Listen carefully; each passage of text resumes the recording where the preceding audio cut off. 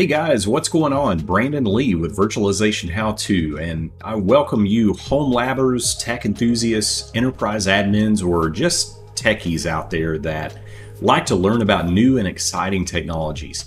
And I want to tell you guys, I have been knee-deep in my home lab environment ever since the release of vSphere 8, testing and playing around with this new release, and it's really fantastic. However, I think there is a feature that is sort of flying under the radar when you compare it with the other features and capabilities we get with vSphere 8, and that is the new ESXi 8.0 host client 2. Yes, VMware has updated the local host client that is included with the ESXi server itself. So I think this is going to really appeal to home labbers that are perhaps not running vCenter server and you just have a single ESXi host in your environment that you don't have managed with vCenter server. This new ESXi host client 2 is very close to the experience that you get with vSphere client. Grab a hot cup of tea, a hot cup of coffee, and let's dive right into ESXi 8.0 host client 2.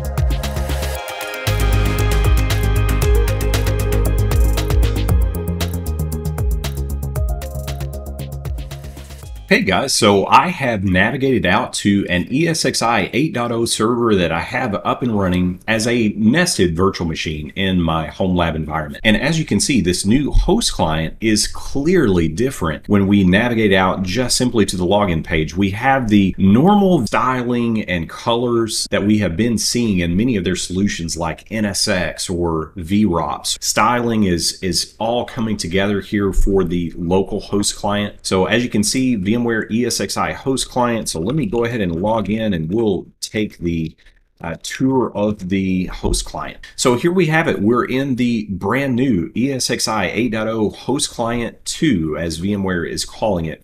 And I believe in the release notes, interestingly, it is 2.5, not 2.0. However, in their documentation, they're simply calling it host client 2, I guess just simply because the previous versions were 1.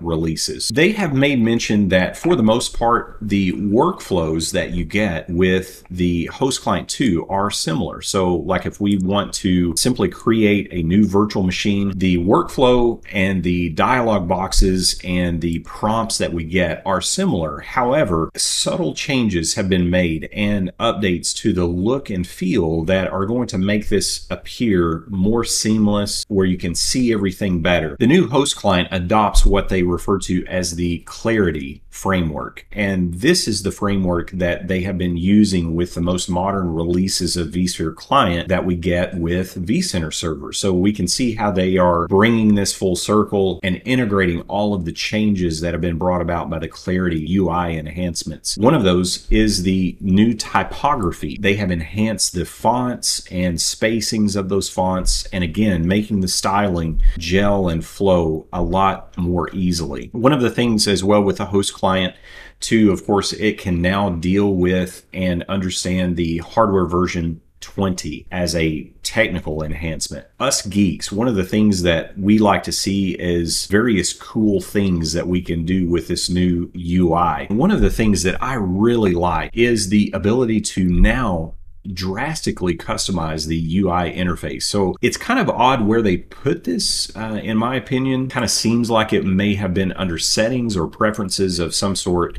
However, if you go to help and about, actually, you can find the new ability to switch between the light mode, which is interesting in itself. As you guys can see, the default here is a gray toned theme. When you select the light theme, it's not blisteringly white as you would see in other defaults with a light theme. However, we get this nice gray theme. It's toned down. I like the colors.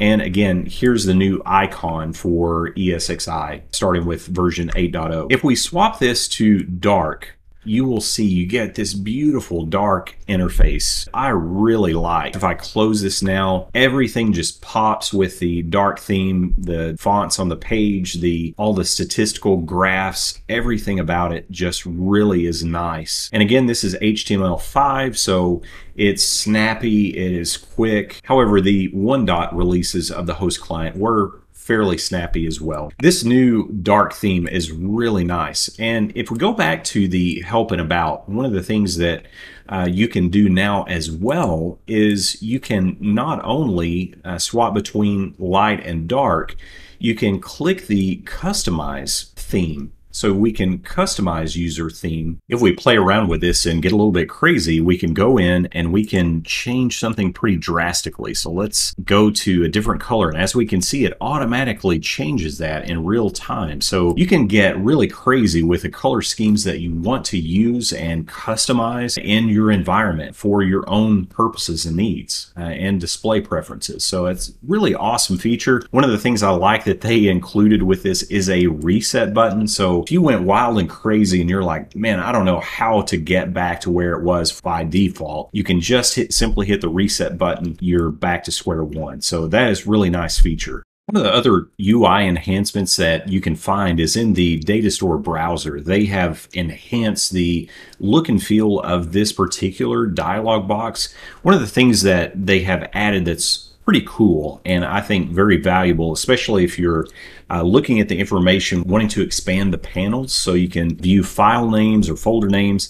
They have the little dots at the bottom and you can grab a hold of these and contract and expand these. You can move them around and it's a really nice feature there that you can expand those as needed so that you can see and have more real estate when you're looking at files and folders. So that's a pretty cool feature. Another interesting and I think really cool feature and actually practical if you're dealing with compliance and other things that require an administrative banner when logging into business critical systems, and that is the ability with a new host client to add a banner to that login page. And really cool thing, it's just a simple file that you create in the root of ESXi VMware, and the file that you create is called welcome without any file extension. We can edit that page, and the really cool thing about this new welcome functionality is that it understands Markdown. If you know Markdown syntax, which is extremely intuitive and easy, you can create really great looking administrative banners. And VMware actually has a KB article with many examples that you can just literally copy and paste. And one of these that I am copying and pasting is simply a warning authorized users only. So let's save that and let's go back to the host client that we're logged in. We're going to log out. As you see, it automatically refreshed. I didn't even have to hit F5 or refresh the browser. It automatically places that banner. Really great functionality there, and especially that is practical and needed in many cases when you're dealing with compliance, and these types of configurations are required in some environments.